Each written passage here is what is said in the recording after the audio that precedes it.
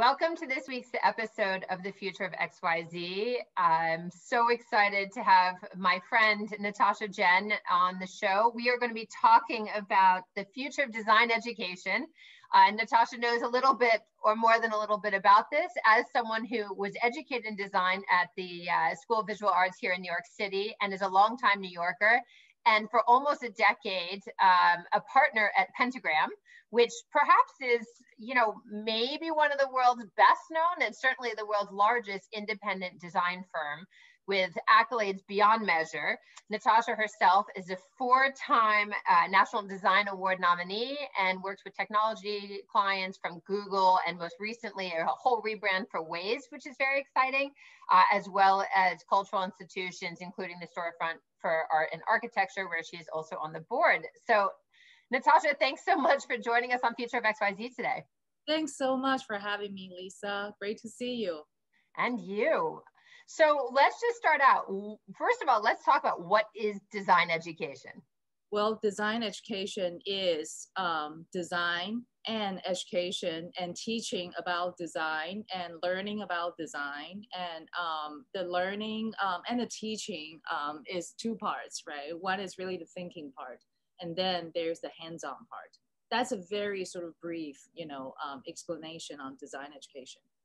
It's good. And so let's just, I always give my guests the opportunity to choose their topic of interest and expertise. And you wanted to talk about design education. So, and the context of the future, but the future is coming from where we are and where we have been. Why is this so important? Well, I've been teaching since 2013, so it's been 7 years, it's not too long, but I've been teaching for a while and I enjoy teaching, but I've been teaching undergrad students, and I also guest critic at grad schools, across the country. And one thing that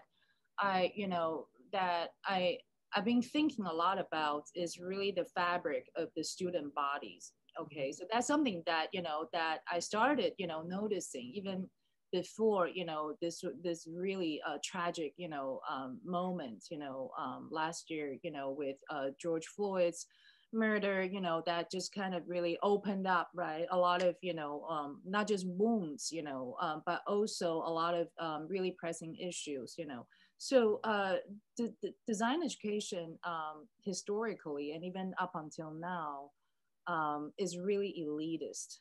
Okay, and most design schools are private design schools, which creates this very natural barrier for entry, right? Yeah. You need to meet certain economic criteria, or you have to take on a big loan. But in addition to that, someone needs to have some general sense on what design actually is, right? Mm-hmm. Just like going to our school or going to any school, right?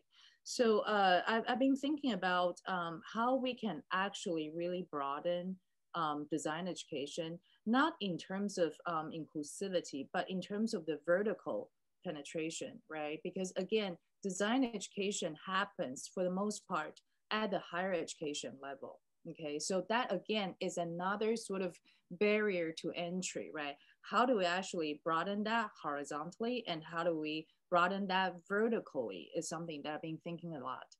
It's interesting. So I feel like I should take a step back, because you and I, of course, I mean, you especially, but I know a fair amount about design. And I guess when we're talking about design, it can be so inclusive of so many different mediums and practices and disciplines, right? So if we take a step back just to define design in this context, we're talking about iconography, logos, typography, things that go into more of the graphic design side. Yep. Graphic right? Design, absolutely. Graphic design, I mean, we still call it graphic design. And, when students apply for graphic design departments, the department is still called graphic design. But, this term is something that I'm no longer sure about, from the point of view of an educator, as well as from a point of view of a practitioner. Because graphic design is broad, is really the understanding and the art of visual, and language. It's always a combination of the two, right?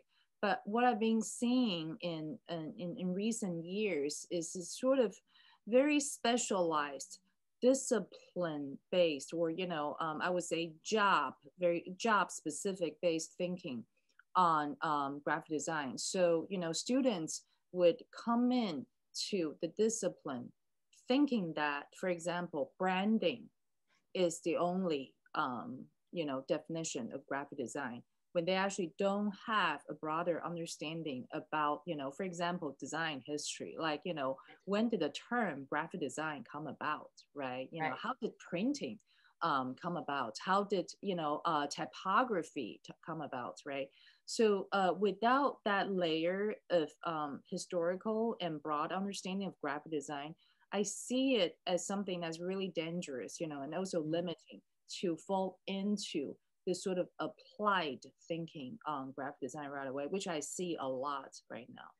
Well, it's interesting. So, I mean, what we're talking about, design education, therefore, is multifold. It's the design on the one hand, which is something that we all experience, whether we think that we do or not. We experience it when we go to the store every single day. We experience it in advertising. We experience it in our retail experiences, or even like our cultural experiences. It's so present that we take it for granted if we're not in this space, I think. Yeah. And the education to get there, what you're saying is like, it's almost like kids are arriving in higher education without having had any exposure to it, right? Before that, because I mean, my own humble opinion, at least in the US, we've been cutting arts education funding for decades on end. Yeah. So that most public schools no longer have any arts education. So these kids come in and they think they might want to be a designer, but they have this pressure to do something more than be an artist. Yeah. Interesting. Yeah, and that you see, lesson, like fewer and fewer public schools offer design education, for the very same reason that you just mentioned, right? There's, cutting in funding for arts education in general, and graphic design is under that big umbrella. So you see that, that itself, again, creates a barrier for entry, right? And then students, of course, are under tremendous pressure on how to, right, on their future career, right? So when you're actually, as a student, when you're sandwiched between, two very challenging, conditions, the default behavior is, let me pick on something that's applicable right away, right? And I find that it's a condition that we, as educators, we have to really work hard on changing that. That is, first of all, how do we actually really communicate and help students understand, and parents, understand that there is tremendous value in starting your design education with something that's a lot broader. It's tremendous value, right? People don't see the value in that. So how do we communicate that there's actually value in that? And it's what you were saying about the horizontal, right? It's like we need broader education base in order to go deeper. Absolutely. And how do we actually help, employers, which actually play that role, right?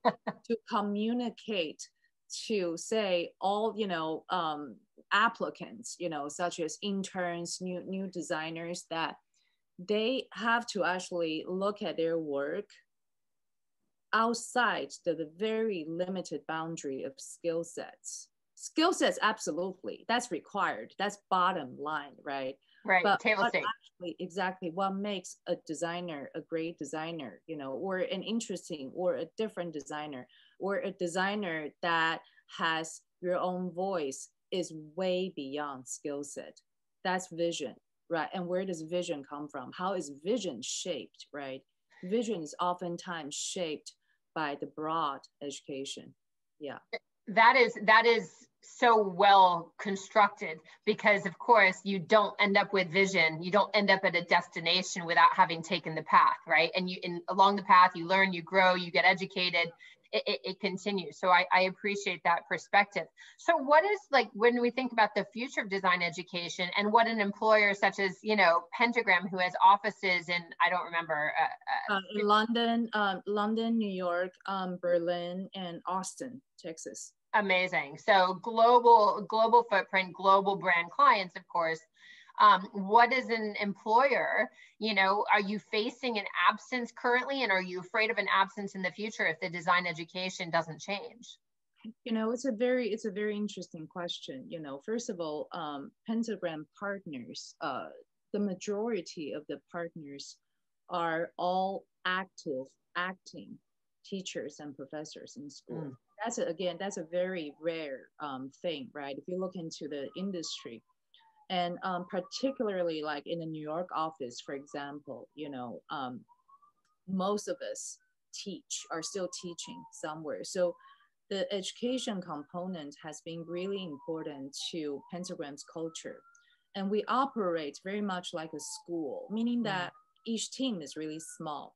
And because each team is really small, the dialogue is very much like a classroom kind of dialogue, you know, on a day-to-day basis, right? And of course, when we face clients, you know, we're the professional design agency, but within the organization, it's very much like a classroom, and that's something that we value, you know, a lot. In terms of education, so, you know, there has been this conversation, which has been going on, you know, for a while, you know, within the partners in the New York office, that is, you know, okay, we've all been teaching at private schools, you know, like myself have been teaching at SVA, right? And I'm proud of that. But how can we actually actively offer our knowledge and our passion for teaching somewhere else outside of, again, this economic boundary, which is private schools, right? Elitism really is what we're talking about. Exactly. That's what we're talking about, right? How do we actually do that? So we have been creating several programs that are happening right now. So for example, we have created a program with, you know, my partner Paula Scher initiated that with, you know, City College of New York, for example. That we would, you know, create a scholarship program that we will actually teach, right? And, you know, there's a curriculum and all that. So what we're actively doing right now is putting ourselves out there to public schools that have design programs and help them, first of all, you know, look at what we can actually bring to the table, right? For example, identity design is something that, you know, we've all been teaching a while. We have a lot of experience, hands-on experience on that. And we think that we can actually bring, you know, great value to the students. So how do we actually extend that into public school, right? And the second thing is, how do we actually mentor students, particularly those, you know, who they're disadvantaged students, right? For example, you know, someone who is from, you know, a more complex family situation, someone who is, you know, BIPOC, how do we actually mentor them and bring them along the journey with us and really help them to actually break through some of the challenges that they're facing, not just, you know, from school, but personally as well. So several of us are engaged with that. You know, that's with Mercy College. That's amazing. Yeah, there's a mentor program. Yeah. It's interesting, the idea of mentorship. I mean, I actually had this conversation with a friend in a totally different space, talking about the lack of real solid mentorship in so many spaces right now. And it will probably be a future of XYZ topic. But I think that the thing that she pointed out, and that I'm hearing from you also, is that mentorship today has kind of, it doesn't exist so formally. Once upon a time, in the same industry that we're talking about, you'd have, you know, apprentissage, you'd have apprenticeships. Yep.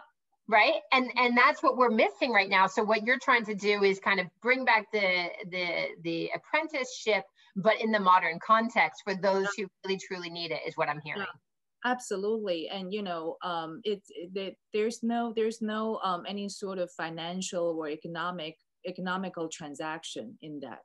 Yeah. It's literally, you know, sort of hand holding a young person, right?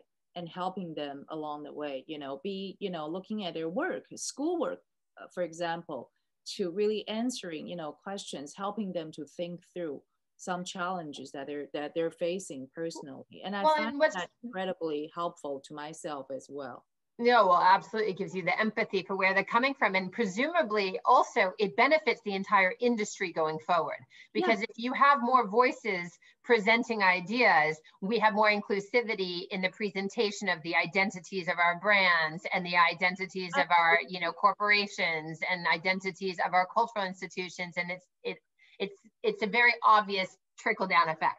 Yeah, it's obvious. It's a very obvious, trickle down, and also like rippling effect, because we do see this effect can happen horizontally, although we can only start with very small, group of people. And, when we think about like mentoring, it's no different from parenting, really, right? Where, and that takes time. That takes dedication, that takes time, that takes patience, that takes,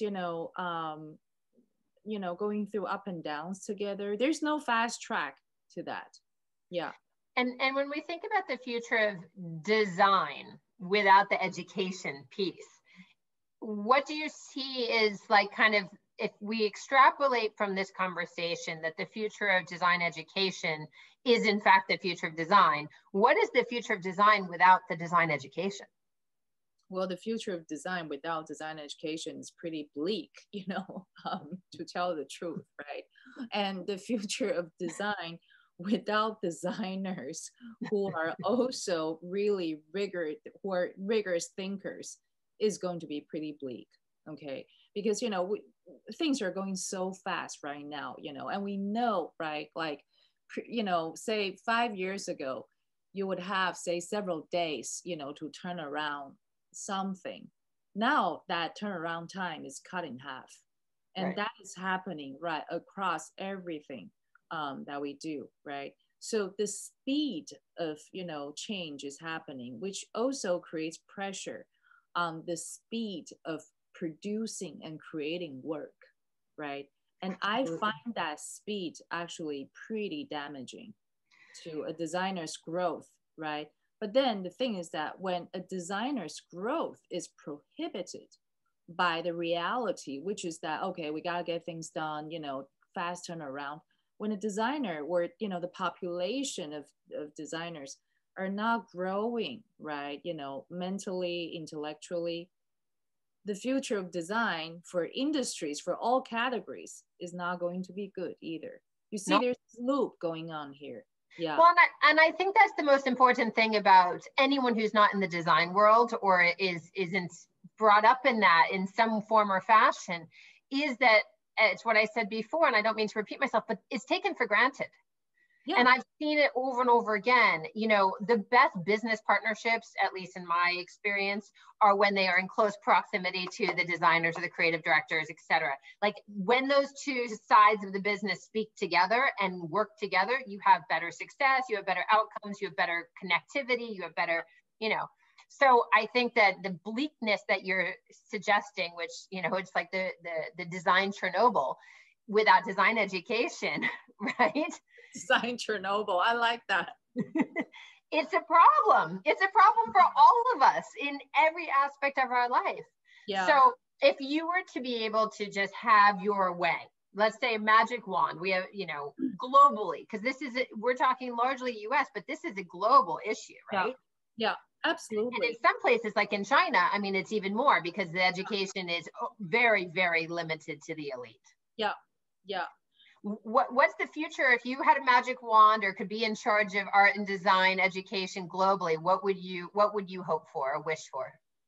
I would want us, including myself, and designers to, first of all, deliberately slow down and create time to think, to meander. And I know this sounds really crazy because this sounds completely counterproductive, right? In this sort of, in our, technologically fast-paced time, right? But I find that incredibly important, yeah, to create, exceptional work. It doesn't guarantee exceptional work, but slowing down and being able to meander and to think about something back and forth over and over again, and don't default to a quick solution. I think that will be my biggest hope, and for myself as well. I have to resist the impulse right now, which I notice it happens a lot now to me, the quick impulse to jump into a solution. Well, it's what's being demanded, especially as you work with tech clients on the one side or cultural institutions who are budget sensitive on the other. I mean, it's really, you're being squeezed. Yeah. I think I'd love to just wrap up, Natasha, with that, to extrapolate your vision for the ability to meander and slow down to create exceptional work, or to give that possibility. I think one of the things that I imagine as you're talking about the mentorship, or we think about, an apprentissage, is in the smaller studio setting, there is this, as you said, it's classroom learning, it's a dialogue that happens. Yeah. And in order for that to happen, you do need that space. So would you change anything in design curriculum for the future of design education, if you could, to enable this? I think definitely smaller classes, definitely fewer students, which again would require more teachers, right, to actually take on students. But then you do need to have, benefits to the teachers. I'm talking about public school, okay, yeah. To actually, to motivate teachers to become better teachers, to motivate more designers to become teachers. So there's that sort of proportional thing that I think really needs to be figured out, because right now what we're seeing is that, classes tend to get bigger and bigger, and teachers are getting fewer and fewer. And yeah. That's not just in design, that's in American education in general. Absolutely. Yeah. Absolutely. Well, this has been incredibly enlightening. Thank you for taking the time to join us. For your questions, really great questions. Pleasure to be here. Thanks, Natasha, for joining us on Future of XYZ and the future of design education. I hope that someone's listening. I hope so too. And congrats on all the good work you guys are all doing. It's very exciting. Thanks so much. Take care. Bye.